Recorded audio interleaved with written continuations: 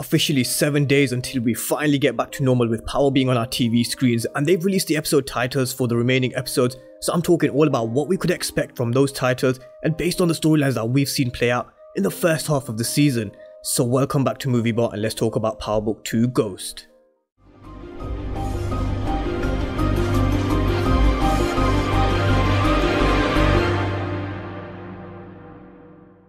So hope you're all doing great and welcome to another Power Book 2 Ghost video, and I'm talking all about the titles for the rest of the season which they have released, and the second half of the season is just 7 days away. So if you're new to the channel and you haven't done so already, then remember to smash the subscribe button, as well as if you enjoy my videos then make sure to smash the like button as well. But let's get straight into this video and dive deep into the titles of the remaining 5 episodes, and they are Good vs Evil for episode 6, Sex Week for episode 7, and those are the 2 that we knew about already. But episode 8 is titled Family First, and surprisingly episode 9 is titled Monster, which I'm going to touch on in just a moment. And then we have episode 10, which is called Heart of Darkness. But before I talk about the episodes, and I am going to talk about the episode titles in order, but I actually want to start with episode 9 and then I'll talk about the rest of them in order, because this one actually surprisingly, considering the rumors that were going around about episode 9 being titled And Why It's Been a Minute, and I actually do think the title may have originally been And Why It's Been a Minute, because they had merchandise printed and everything which Zeke and a few of the other actors posted on Instagram, and they posted t-shirts and things with 109 and Why It's Been a Minute. So I definitely think the title was actually going to be for episode 9 and Why It's Been a Minute, because the 2 big episodes for the season is episode 9 and 10, and I personally do believe one of my predictions is that Tommy will return in the very last moments of episode 9 to the build up for the season finale. And I do think it was called NY It's Been a Minute and they've changed it to Monster, or maybe it was actually never planned to be called NY It's Been a Minute. They've always planned on calling it Monster. I personally think they've changed the title from the episodes, not to give anything away. I think having a title like NY It's Been a Minute would really give it away if they were to have that title, but there still is a meaning behind this, because they did have merchandise printed 109 NY It's Been a Minute, which Zeke's character posted on Instagram. So there is definitely something happening in episode 9 with the old character returning, in my opinion. And you guys know I've spoken about Courtney Kemp teasing Tommy's return because of what Tasha's been saying in court, and she did say that if someone's been name dropping someone in court, then they may feel compelled to show up and talk to them about it. So I personally believe that we will see the return of Tommy, however brief it may be. It just makes sense for them to do it and set up his spin-off, which is going to be starting to film in January. But yeah, I'm surprised that they've maybe changed the episode title, if they did change it that is. But I'm going to talk about episode 9 in just a moment, because let's get to the titles in order now, and let's talk about Good vs Evil, which is episode 6, because they've actually released a description for this episode and it reads, Tariq's hands are tied, fearing that fully letting Brayden in on their arrangement with the Tejadas has put him on a violent collision course with Kane. So that's the synopsis for episode 6, and I've spoken about Kane and Brayden's potential team up in this video here, where I did my mid-season trailer breakdown analysis, so I'll link this video down below for anyone who may not have seen it. But what do you guys make of this? Because from what it sounds, Brayden is entering the game, and when I mean entering the game, he's entering the game with Kane. And this is something I'm excited to see, because I actually think Brayden will enjoy and he'll get the thrill once he's done it once or twice, and I think Kane may even actually like Brayden, similarly to the way Kanan took Tariq under his wing and taught him the game. I think Kane could be that person for Brayden. And Brayden even teased that episode 6 is his favourite episode, so I expect what we saw in the mid-season trailer such as this to actually play out in the very first episode back on December 6th. So this is what I'm expecting to see in episode 6, a lot of Brayden. I think we'll see a lot of Brayden in the first episode back, and I'm looking forward to it because he's one character besides Tariq that I think will really grow in the Power universe.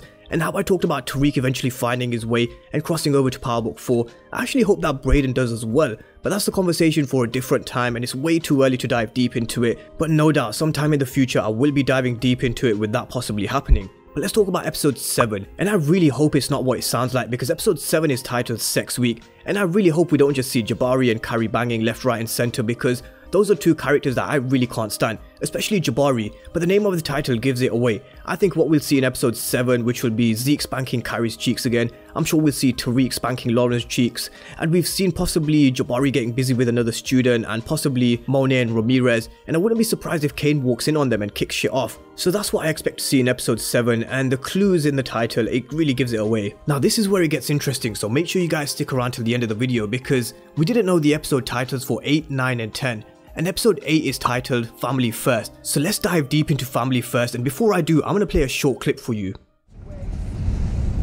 How could you kill someone you love? Some niggas say you're not a real killer till you do. So let's just put this into context. How can you kill someone you love? You're not a real killer until you do. we're going to see some real tough situations with families in episode 8, and I just want you to keep that quote in the back of your minds as I'm discussing episode 8. So what situations do we have where family will need to come first? We have the situation with Brayden and his brother Trace. What is Brayden going to do when he finds out that it was his brother that stole the stash of pills? Because it's inevitable that there will be some backlash, and I for one hope that Brayden drops his first body and it's his brother Trace, because it would show no mercy and it would just show how dark Brayden has the potential to get, and no doubt Kane will play a part in this. And next, let's talk about Riley and Cooper Saxe, because there's another issue we have with a family member who may need to come first. Now Cooper Saxe has been using Riley to get information from Tariq, and well, Brayden now too, it seems.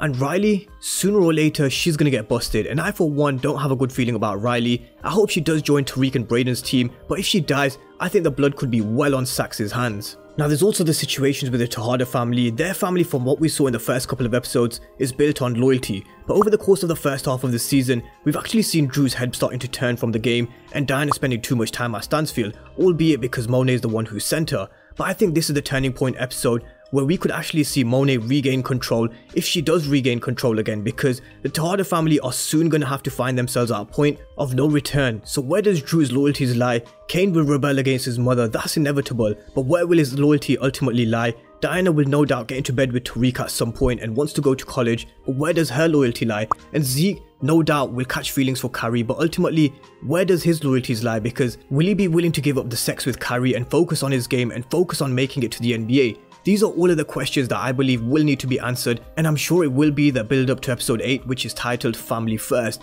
And could we see a killing among the family members? It's a quote that I told you to keep in the back of your minds throughout me discussing Family First, and it's something I hope we see with Brayden and Trace. Now episode 9 is called Monster instead of what we thought was NY. It's been a minute, and I don't want to speculate too much where episode 9 and 10 could be heading without using any logic behind my thought process like I have done for episodes 6, 7 and 8, because the storyline could take a twist in the first 3 episodes back and it could really completely change the game for episode 9 and 10.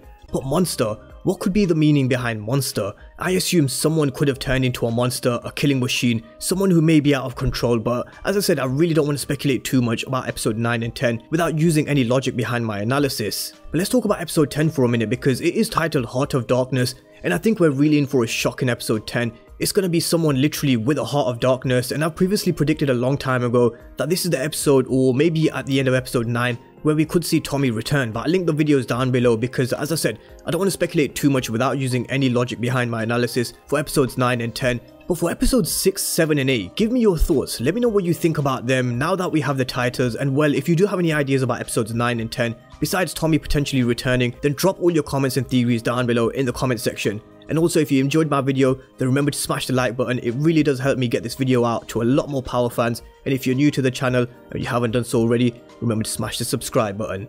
Thank you guys for watching, and I'll see you next time.